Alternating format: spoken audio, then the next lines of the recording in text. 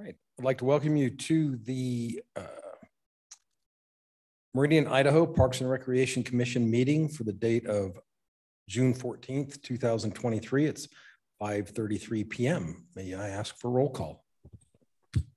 Yes, thank you. Keith Bevan. Present. Jennifer Bobo. Present. Dom Gelsomino. Present. Joe Greer. Ellie Hood. Present. Mandy Roberts. Present. Mike Medellin is absent. John Nesmith is absent. Brandon Simpson is absent. Thank you. We have a quorum. Can I get a motion for adoption of the agenda? Mr. President, Commissioner Gelsomino. I'd like to make a motion to adopt tonight's agenda. You have a motion. Do I have a second? Commissioner Greer, second. All in favor? Aye. Aye. Any opposed? All right, agenda has been adopted. Can I get a motion for approval of the meeting minutes for last month's commission meeting? Mr. President, I will make a motion to approve the last meeting minutes. Seconded. Pardon? Seconded. Okay. Commissioner Gelsomino, second. All in favor, say aye. Aye. Any opposed? All right. The previous meeting minutes have been adopted. We will now move on to the agenda. First item on the agenda is announcements and upcoming events with Shelley Houston.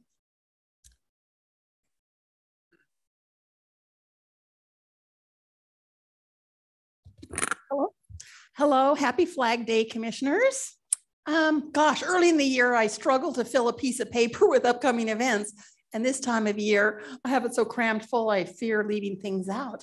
But I do want to point out a few highlights on this upcoming event calendar I gave you. Specifically up in our Initial Point Gallery, we currently have a display from the Idaho Watercolor Society. It's 52 individual artists, each which have one of their finest pieces on display. And we've also included a large piece by Dwight Williams. He was a watercolor artist who was kind of the founder of the gallery and its curator for many years. So I'd encourage you to pop up to the gallery if you can. The Saturday market continues from 9 to 1 each Saturday here in front of City Hall. So if you could support it, that would be nice. We're doing our thing where we're alternating Sparklight movie night in Settlers Park with Friday night concerts in Kleiner Park. And so far they've each had one event. And the movie was well attended. The weather's been a little iffy. So both were a little soft attendance wise, but we feel like we'll gain momentum as we go. Tomorrow night is a movie in the park. And then the following Friday will be the Bree Kleiner Park Live. And it's a group, I think it's called The Notables, everything from AC/DC to Journey to Billy Idol. So they sound like kind of classic rock with an edge. Bryan Adams, John Cougar Mellencamp, that kind of vibe. Meridian Dairy Days is sneaking up on us quickly. It'll run the 21st through the 24th. The actual parade will be the evening of the 24th. That's a Saturday, so traffic could be a little hairy downtown. Or if you'd like to attend the parade, give yourself time to come and find a good spot. They've announced a coffee with the mayor date for this month, Tuesday, June 27th, and we'll be over at Deja Brew Bistro, right over in Generations Plaza. So it's a very convenient location. Everyone's welcome. And I won't really get into the rest, but just let me tell you, we're already planning the Meridian Art Week and concerts on Broadway and 4th of July and everything's popping. So again, I also gave you a standalone flyer for these concerts in Kleiner Park. They're the ones that could use the most love because we're kind of resuming after several years of not having this concert series. I'll tell you, those shade trees and the shade canopy we put over the band shell in Kleiner Park, it's really transformed that venue and it's really quite lovely and charming and comfortable. So it's time to give that a try again. So take your friends and neighbors and check out Bree Kleiner Park Live. Does anyone have any questions or comments? Okay, we'll see you out and about at the special events. Thank you, Shelley. I would like to point out two things. Trunk or treat. I know we're 6 months away, but 5 months. But trunk or treat, October 26th, and the Christmas lights parade looks like December 1st. So everybody, those are two big events. So let's keep those in mind. thank you, Shelley. I mean, this is what makes Meridian awesome, is just so many events for everyone of different desires and wants and needs and likes. And thank you. All right, moving on the agenda, we will move on to, there's no old business. So we'll move on to new business. And the first item is Meridian Parks and Rec Department classes and camps update with Jenna Fletcher.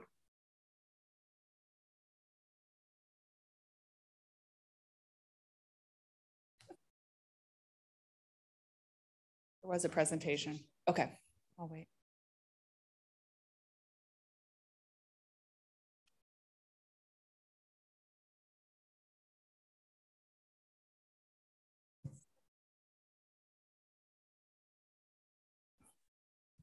All right, Dom, you have a presentation for us?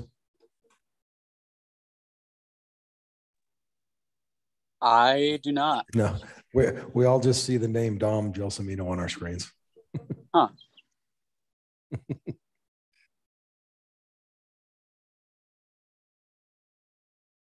Yep, sure. We'll pause.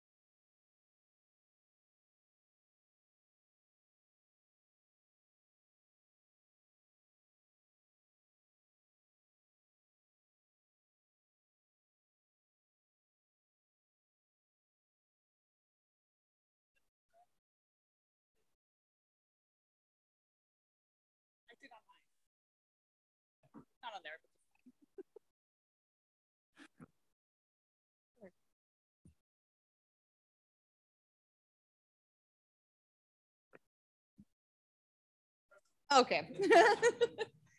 Hi, y'all. So I'm Jenna Fletcher. I'm the recreation coordinator over classes and camps. You can see our April date. I think that's when I originally was supposed to come to you guys. So apologize for not changing that. So this just gives kind of a brief overview.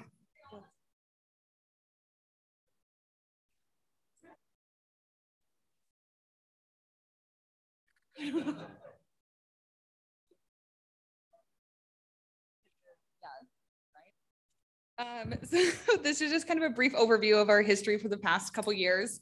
Obviously in 2020, you can see we dipped a little. Not a big deal. We powered through. We were still able to run camps, which is great. So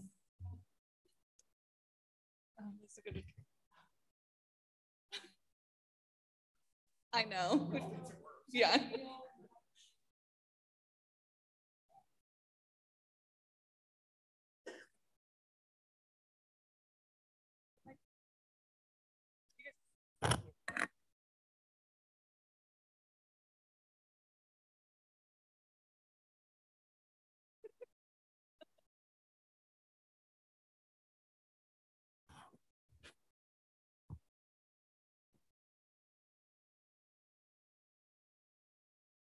Okay, this is just a closer revenue breakdown. You can see our classes through 2022, $240,000. And then just we kind of separated into our Camp Ride-A-Moo, which is our summer day camp. That was just one camp we ran also. So we did like 6 weeks at one site and then 5 weeks at another site, just because we only had that much staff.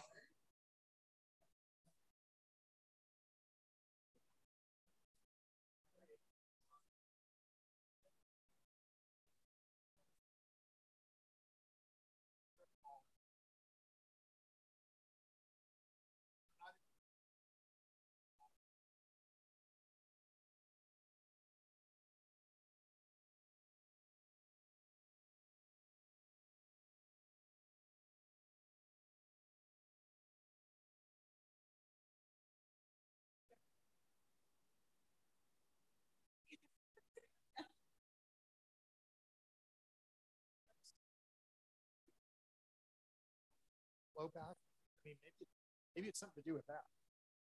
Check, check, check.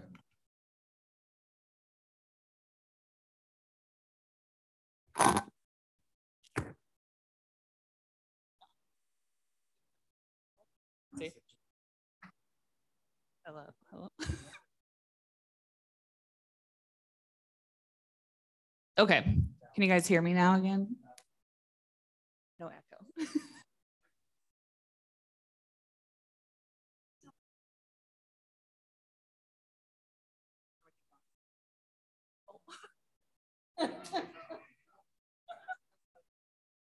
That was a long.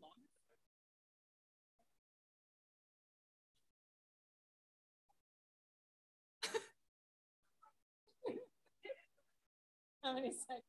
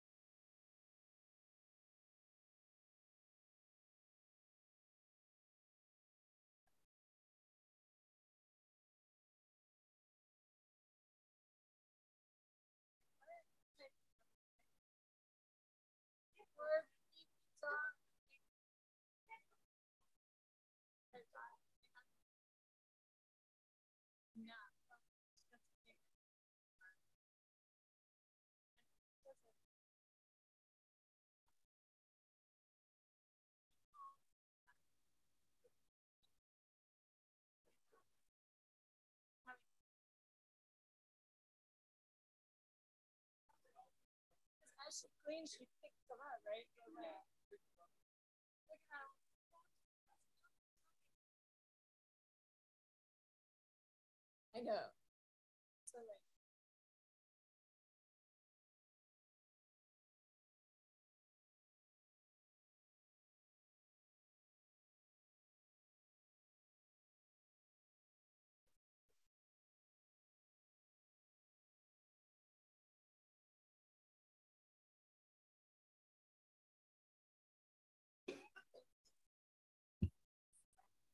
Test 1, 2 to see if this echoes back.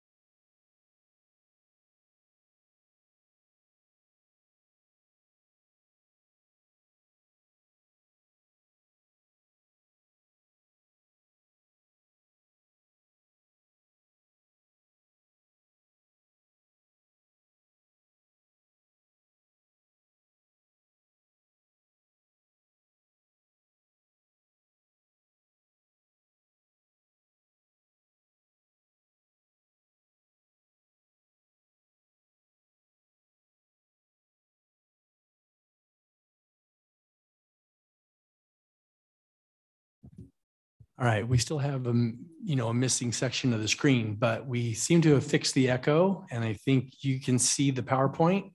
So I think we're able to press forward until he gets here. So we'll turn it back over to Jenna. Sorry to anyone who's watching online. Okay, we're back here. All right, so 2022 last year, like I said, we only had one camp, split it up in a couple weeks at 2 different sites. Still totally fine. We still had over 400 kids that were able to attend, which is always great. We were also able to do our outdoor adventure camp, which is super popular. It fills up within 20 minutes. We open it. 6 weeks of camp. And that's our one, where we go rafting, we go to Bo's Basin, we go kayaking and paddleboarding at Quinn's Pond. So super popular. And then our 2022 classes, over 5,000 people people participated in our classes. So everything from photography, yoga, line dancing, jazzercise, martial arts, and then of course, all of our youth classes. So 2023, so what we're doing right now. So currently this is our first week of camp, summer camp. We started 2 days ago, so 35 more days left. We are now back at 2 sites, which is great. So we'll do Discovery Elementary and we have Sienna Elementary, which is awesome. 40 to 50 kids-ish each week. And I have some great staff there. So we'll do our field trips. We go to the Meridian pool, which is always so fun. And then our park days. So no outdoor adventure camp this year, unfortunately. Wasn't able to find camp, which is kind of a bummer. But we just kind of look forward to next year. And then all of our activities through the summer, tennis being at Mountain View, Heritage, and then Settlers Park in the morning. Pickleball, we even have youth pickleball this classes. We have a camp next week that's full over at Rita Husky, which is a lot of fun. And then our normal like gymnastics, fencing, etc. Classes we offer, like I said, all those art classes, all of our art classes have now moved over to the Meridian pool. So they have a nice, beautiful space up there in that upper section, which is really great. So the locations, a community center, home court. And then, like I said, we were just able to have some classes over at the Meridian pool. Obviously our much smaller classes that don't need a lot of room or for movement. So our little pallets instructors have moved over there and they love that space. And then we have another room kind of to the side, which next week our Lego classes will start. So, and they'll be in there. This is just kind of gives you an overview of what our community center looks like. This was just January through May 2022. It looks very different right now with classes basically from like 9 a.m. all the way to like 8 p.m. almost 4 days a week. So super full. That's what we like. We like to keep kids busy, like to offer lots of stuff. So, and then home court, you guys have all been to home court also, still super full. I know Jake is knocking on the door at me, seeing if they can get some more pickleball people in there because they're always banging on the door for him to let them come into, but this, that place is booked and busy with us too.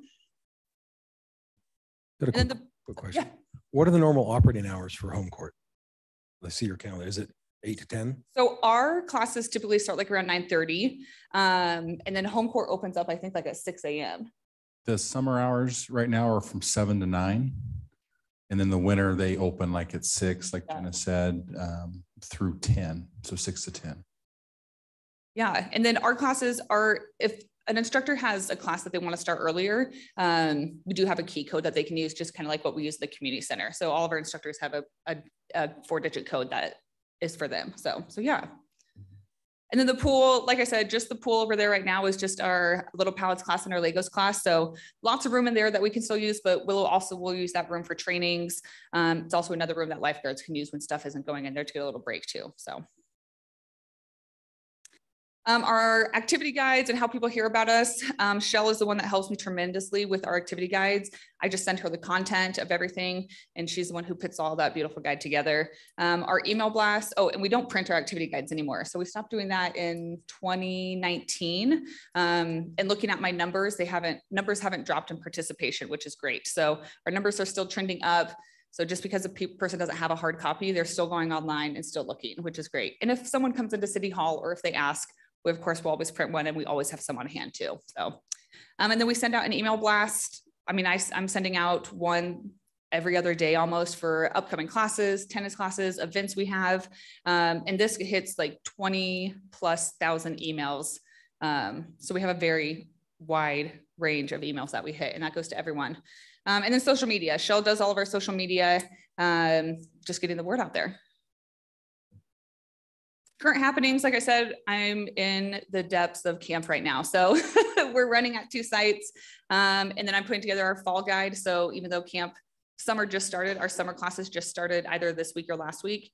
I'm looking forward to our fall, which will take us through September 2023 to December 2023.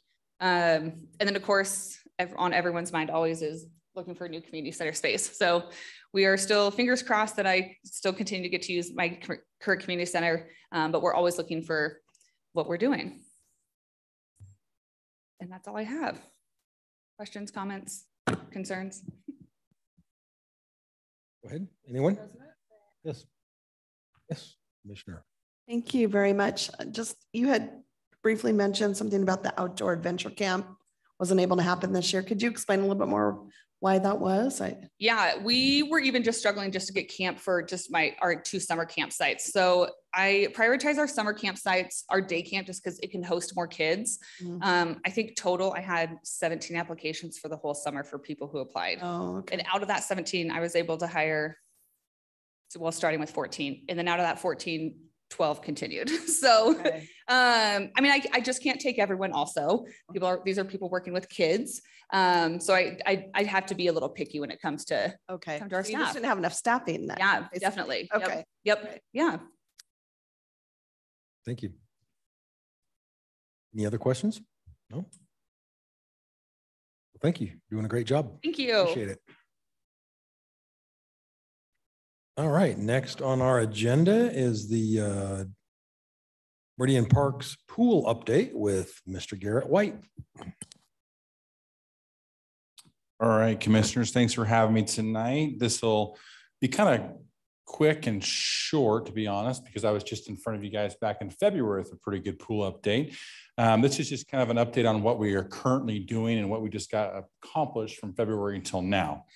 So that being said, we hit every target that we aimed for this year. We had the pool cover off on time, de-winterized on time, swim team tryouts on time, lifeguard instructor training all on time. We opened last Monday, June 5th. Positions hired, we were able to hire 62 lifeguards. We went from 40 to 62, 63 if you count Willow. So, because she has all the qualifications, obviously, to guard. On kind of the assistant aquatics coordinator, we did hire one, but that position actually got a full-time job somewhere else just before we opened. So we kind of split those duties between 2 or 3 other the senior lifeguards, the returners. Out of those 62, 63 lifeguards, 42 are rookies. So brand new, never guarded before. And to be honest, I was involved in a lot of the interviews, and all 62 that we hired, not one of them was late to an interview. Everything was great. I mean, they were just great kids, you know. So we ended up hiring them all, and the head of maintenance, we have two head of maintenance, but that they're also guards. So they're calculated into the 62 number, if that makes sense. Operations this year, bather load, 250s are maximum capacity in that pool. And like I mentioned back in February, the pool capacity is a mathematical equation that it's hard to understand, but that's our capacity. As of yesterday morning, we had about just under 1,800 kids signed up for swim lessons, which is a pretty good deal. So 1,794 kids. And last year, like I kind of mentioned back in February, we implemented the swim test before kids go swim for public swim and stuff like that. And we were actually getting an award because of that at the AIC Awards next Thursday. So kind of a cool thing. What does AIC stand for? Association of Idaho Cities. Oh, wonderful. Thank you. Uh-oh, my screen. I jinxed it. There we go. So I showed this schedule back in February as well. And I did also show this to council when I went to them. Now the red numbers up there, the number of guards, you know, the 45 to 55, this is 55 to 65. We're kind of right in the middle of that third square over there to where we are open on Saturdays for public swim from noon to 4. So this year we were able to add that weekend public swim. We don't have the evening public swim yet. And it's interesting because a lot of those guards, yes, we have 62 guards, right? But a lot of them are involved in soccer, swim teams themselves, other things to where they can only work a specific number of hours. And if you've ever done schedules for anything and everything, it is extremely difficult to put that jigsaw puzzle together to make everything work and to make sure people aren't getting over hours, stuff like that.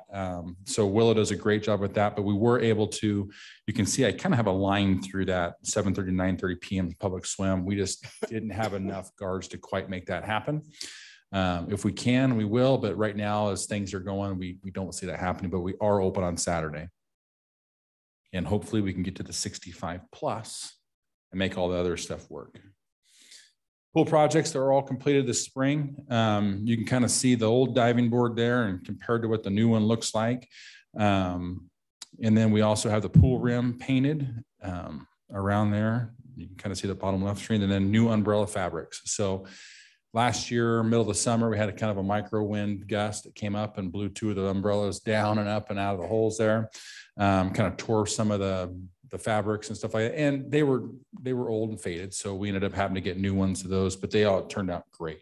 So as of right now, the pool is operating, going great. All the kids that are working lifeguards are awesome. I didn't have any pictures of this, but we had a pancake feed for all the lifeguards last Friday.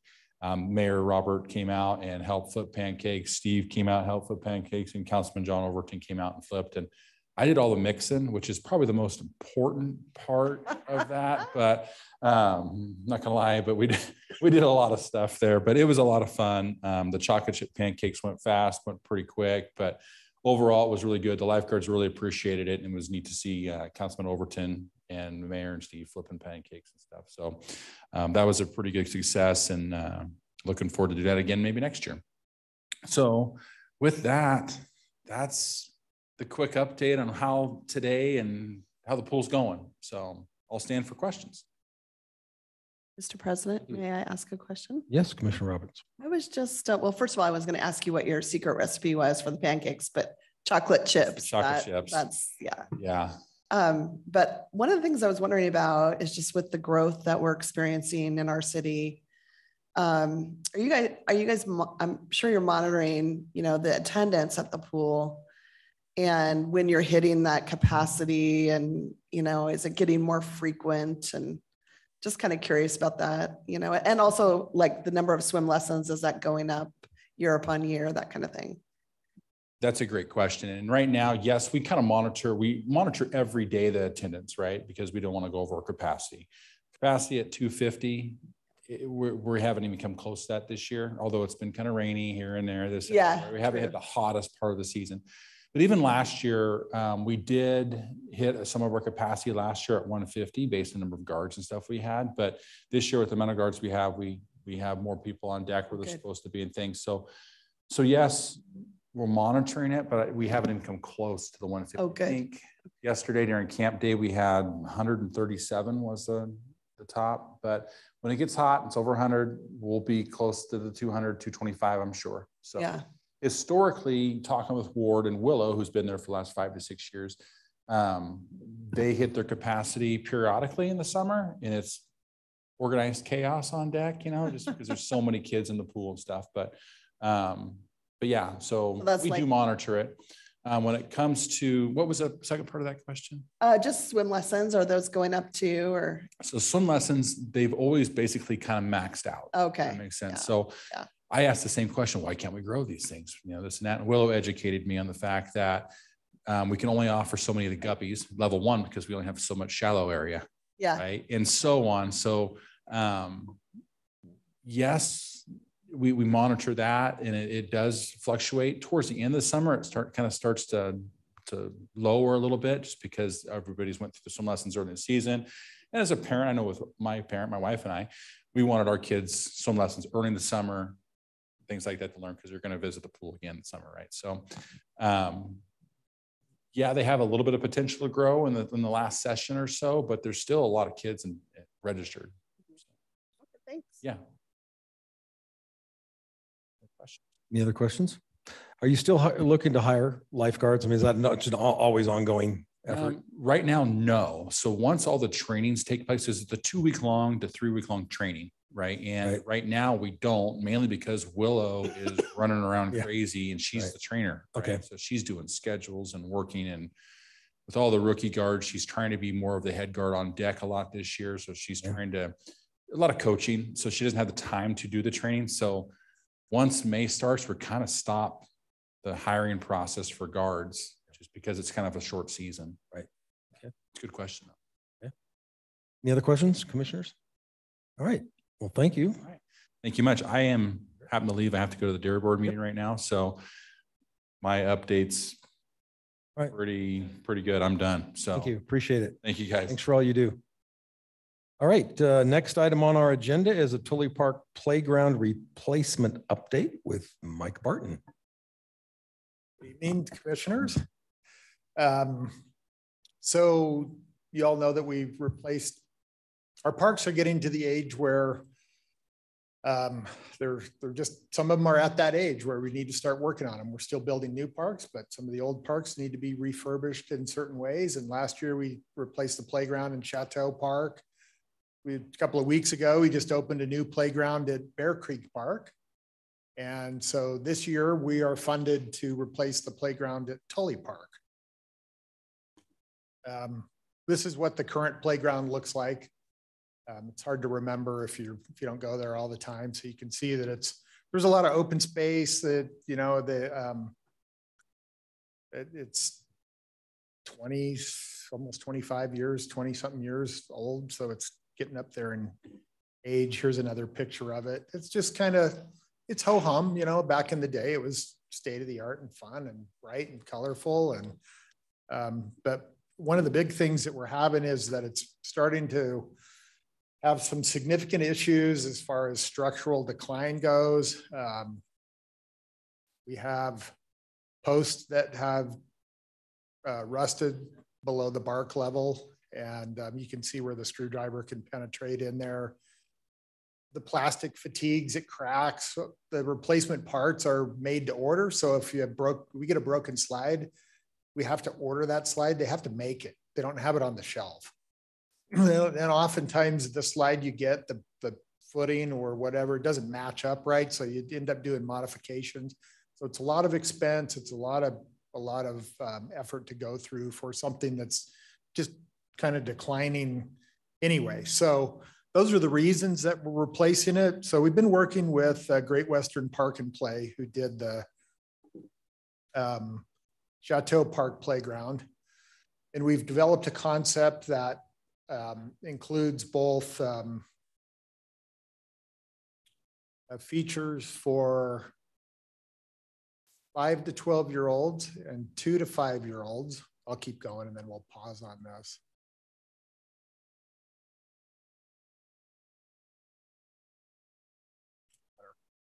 Thank you.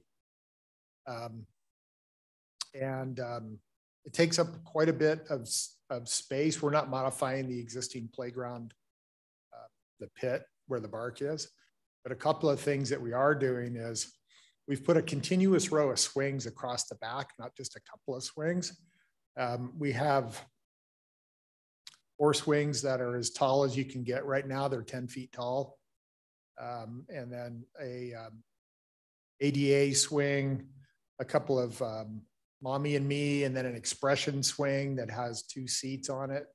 The 2 people can swing together. But one of the things that we're doing is we're bringing in bonded rubber in off the sidewalk so that if somebody is in a mobility device, they can access that playground right there, because underneath swings, you get those great big divots and you know, and the guys end up shortening the chain, which shortens the travel and it's not as fun. So we want them at the right height. And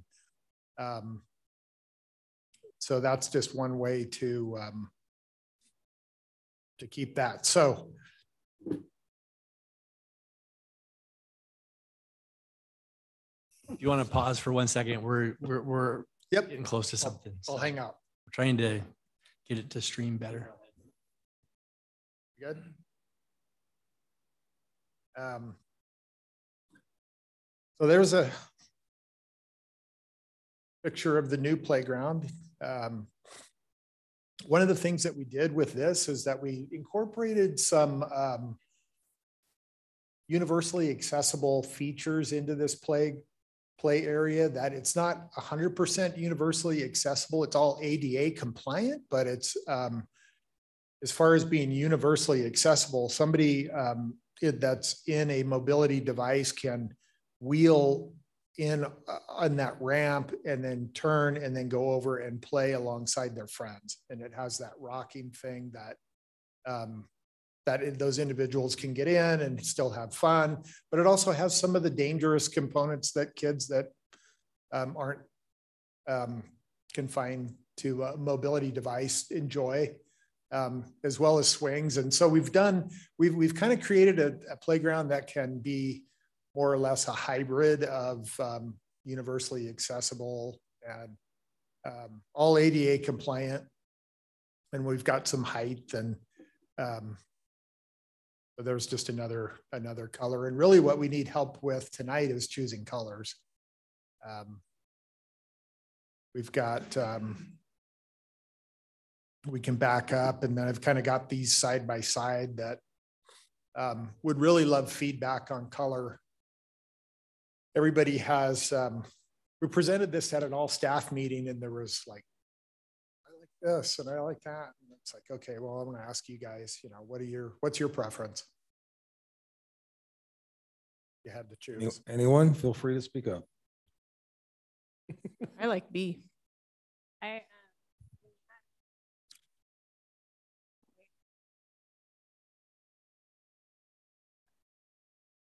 Oh, yeah, that was.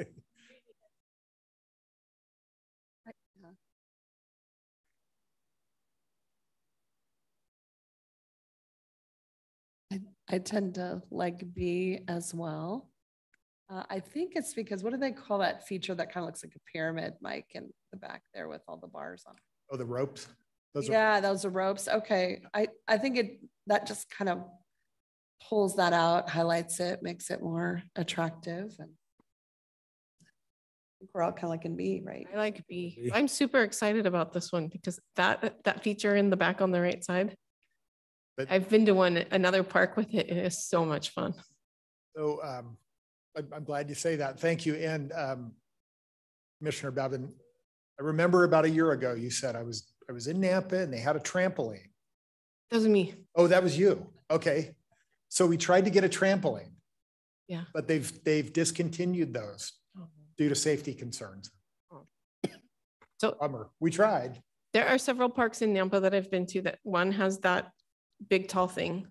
One has the pendulum swingy thing. Okay. And then one in the back corner, does that thing spin in the left side by the swing? Yes, it does. That is super popular as well.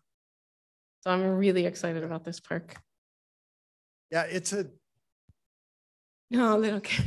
it's a really cool playground. I've got a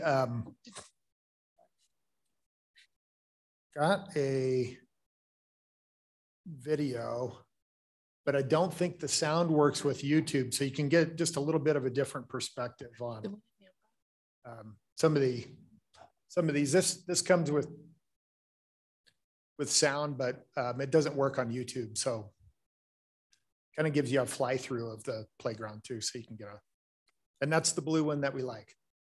Yeah, it looks good.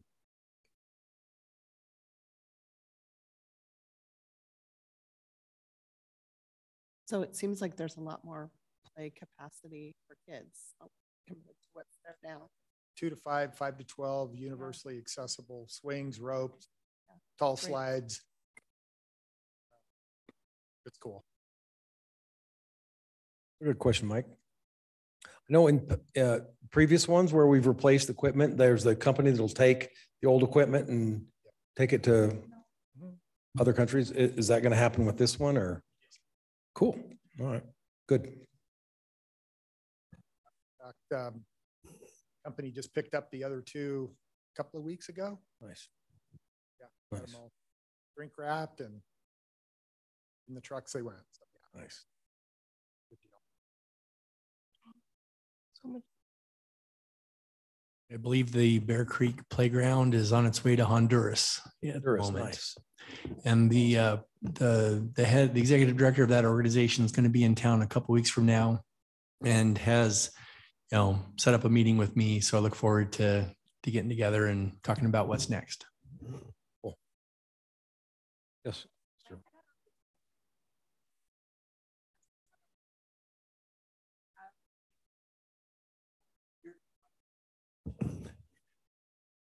Says it's on. Maybe grab the other mic. It's not coming through the speakers. Okay, that one's working. I don't know if this is a question for you or not, but seeing the picnic table, it made me think of, do you guys have a problem with parks with wasps? Do you have a way to yellow jackets? Yeah. Kind of the. We do. I have a problem. Yeah. Do you have something to can spray? Yeah. There's no secret. That's just something I've noticed. Pick up Yeah, for that. we do get a lot of yellow jackets and wasps, especially around picnic shelters, around the garbage cans, because there's sweet stuff and spilled. So yeah, we do. Any questions? Any questions? Did you say when? Sorry, Mr. President. Yeah, good question. So we are ready to place the order. It was kind of in the waiting based on color selection. So I'll place the order tomorrow. Takes about 8 weeks to get in. We're bidding the labor. We're hopeful to have it in this fall. The only thing, there's the bonded rubber is you have to do it when the temperatures are above 50 degrees. So we got to get this stuff in and have the bonded rubber, but a little bit of a juggling act because it's this summer. I mean, it's still raining out and it's almost July. So yeah. I'm going to try to have it all in and open this fall. That's the goal. Thank you. Okay. All right. Any other questions, commissioners? Nope. Thank you. All right. Thank you, Mike. All right. Next item on our agenda is Parks Department fiscal year 2024 budget with you, Mr. President, and we're going to pause for just a second. They got one more thing to try before we try bringing up the next PowerPoint. So hold tight one moment.